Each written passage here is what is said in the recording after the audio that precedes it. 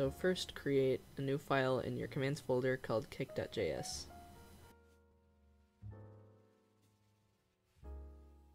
Then put the default command formatting in.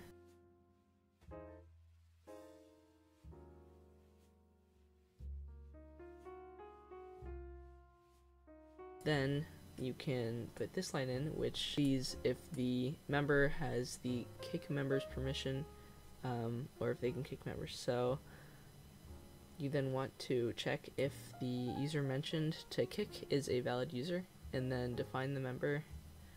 Check if you can kick them, and then you want to check if there is a second argument, which will be the reason, and then you want to get the reason out of that, and if there's a reason, then kick them for the reason, otherwise just kick them.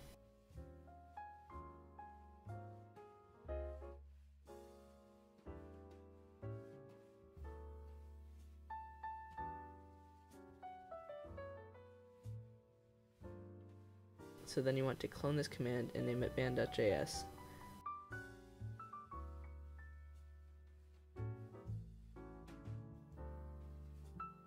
And then replace all the instances of kick with ban, because it's the ban command.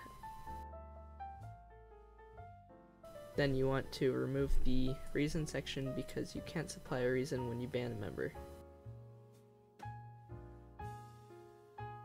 So then in your index.js you want to add these commands so you can access them.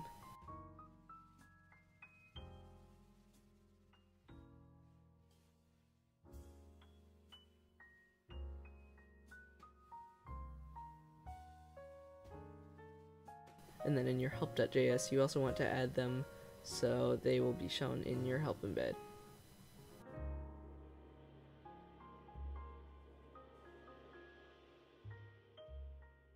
Then if you type in the channel, you see that your help embed has the new commands, and you can try kicking, in this case myself, because I'm the owner of the server, so I can't be kicked. And then as you can see, IDs work as well.